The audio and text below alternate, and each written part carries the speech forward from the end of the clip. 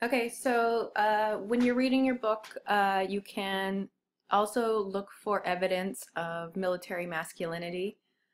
So we've talked about that already in previous lectures, but look for evidence of a kind of tough guys, so the facade that the men have to carry themselves under as soldiers, and look for evidence of conflict with that part of their identity.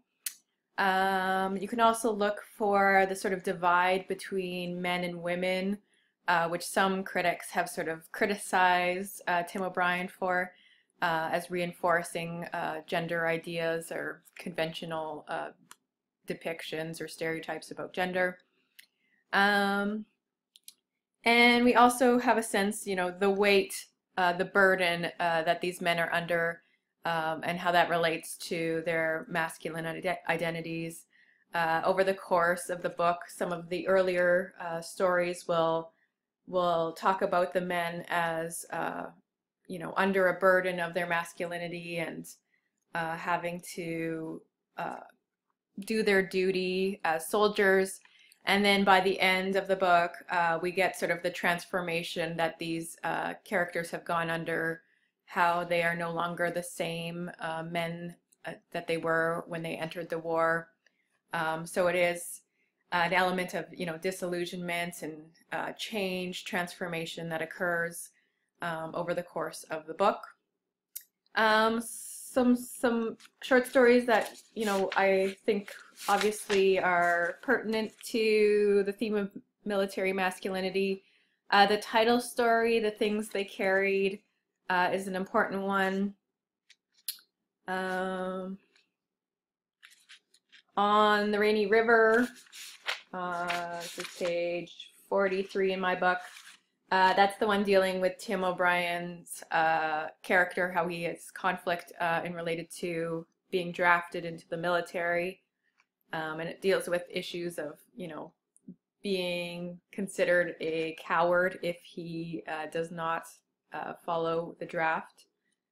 How to Tell a True War Story. That's another one that deals with masculinity in kind of a direct way. There's also the divide between men and women in that one that is pretty important. Sweetheart of the Song Trabong. That one is kind of interesting in that it sort of defies some of the gender conventions in how women were viewed. But I would, again, look through them all if you have time. Go through and read each of the stories. The gender context is important to each of the stories in the collection. And then the last theme that I wanted to talk about is war as meaningless destruction. So there is no, single moral or lesson to be learned from Tim O'Brien's work, and one's left with a sort of sense of meaninglessness of the war effort.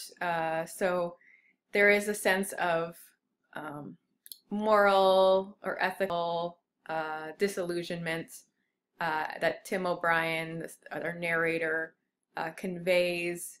And a lot of lives, innocent lives, were lost and changed over the course of the war. So you do get a sense that all of this death and destruction is, in a sense, meaningless. So it becomes almost like an anti-war narrative as well. So even though Tim O'Brien is a soldier, a veteran of the Vietnam War, it does convey a sense of, the harsh realities that are part of the war experience. So definitely take a look while you're reading, consider some of these themes, and make note of important passages in your reading. Okay, so before we get into the specific short stories, I want to talk briefly about the genre. So this collection of stories can be viewed as historiographic metafiction, And we've already come across this term in Timothy Finley's The Wars, but these are novels, works of fiction that blend together real historical events and real people with fictional elements.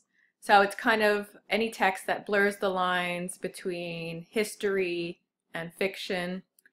And this term was coined by Linda Hutcheon, who describes narratives, historiographic metafiction, as intensely self-reflexive and also lay claim to historical events and personages. So any fiction that does that.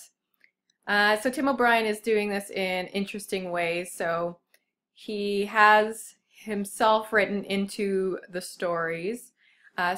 Even though he insists that the story is a work of fiction, so that's the sort of subtitle, the things they carried, a work of fiction, he also kind of blurs this line. And in his dedication, he says, "This book is lovingly dedicated to the men of Alpha Company, and in particular to Jimmy Cross, Norman Boker, Rat Kiley, Mitchell Sanders, Henry Dobbins, and Kiowa." So all characters who feature in his stories. So in that sense, he's sort of blurring the lines. We don't know what's truth and what is fiction. We don't know if these things actually happen to him, but they read like memoirs, and we have a sense that, even if he is, stretching truth in some regards or adding elements that are fictionalized, that the core of these stories are truth, right? So they read as memories, his memories of the war. So in that sense, it is a very sort of powerful narrative. And I don't know about you, but one of the reasons why I like fiction is because it imagines history in a sort of intimate and real way. Like you're, as a reader, transcend and get a sense of what it would really be like to be in that situation, because we are so closely aligned with a character in the book. So you sort of see through their eyes what they're experiencing. And it's just different than if you just read the facts in a history textbook. Fiction, in a way, brings more truth, brings the truth to light, and makes it more real. So that's one of the interesting things about historical metafiction, is the fact that even though we sort of place it in the genre of fiction, in some ways it is truer than a history book, which has a bunch of facts in it, right? So it's one of these sort of paradoxical things that we enjoy about reading fiction. So let's start our discussion of the title story, The Things They Carried. So in this first story of your book, we are focused on the character of First Lieutenant Jimmy Cross, and he is a 24-year-old man, and he is the first lieutenant. So he is responsible for the rest of his infantry troop, and they are the title comes to reflect all of the heavy burden that they carry, both physical and abstract, non-tangible elements that they carry with them. So the emotional and psychological burdens of being a soldier, in addition to the physical weight of their backpacks. And I've asked students to sort of make note of the physical and the immaterial objects that are listed that each men carry. And one student actually added up all of the sort of weight measurements. So you'll notice, if you're reading, it lists, how much each item or article weighs. And I think at the most, a soldier could carry, 220 pounds of, artillery, or the everything that's attached to them, their weapons, their jackets, the radio. So at its most, I think it was like 220 pounds that you would carry on your back. if you were a soldier on the infantry, foot soldier. And then the men's age is kind of interesting. So these are all very young men. Jimmy Cross, who's leading, who's responsible for the other men's lives, is only 24. But the average age of a soldier was 19. So you have to sort of put into context the fact that these are very young men who are have sort of they're in a position of great responsibility and are facing life and death scenarios. And I'm sure you all can sort of relate to being that age as well.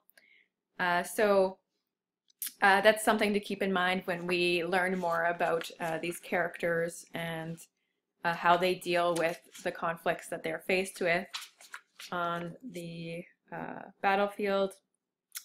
So Jimmy Cross is our protagonist for this story. He's the one we sort of focus most on. And we get to know that he is in love with a girl named Martha. So Martha, he is in love with her, but it is an unrequited love. She doesn't feel the same way about him that he feels about her.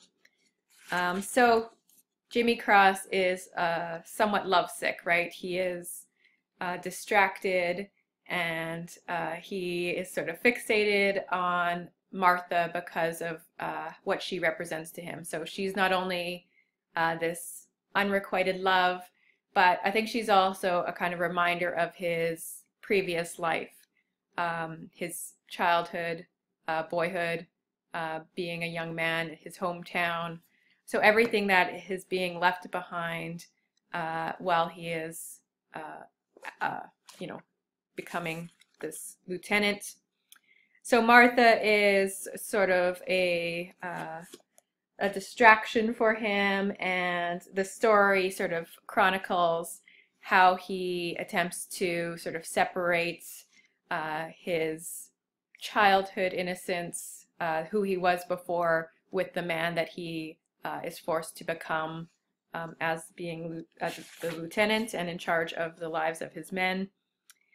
So the changing point, the conflict, the main sort of inciting incident in this story is the death of Ted Lavender. So one of Jimmy Cross's men, Ted Lavender, dies, and Jimmy Cross bears a lot of the guilt or burden of guilt on his shoulders because he is the lieutenant.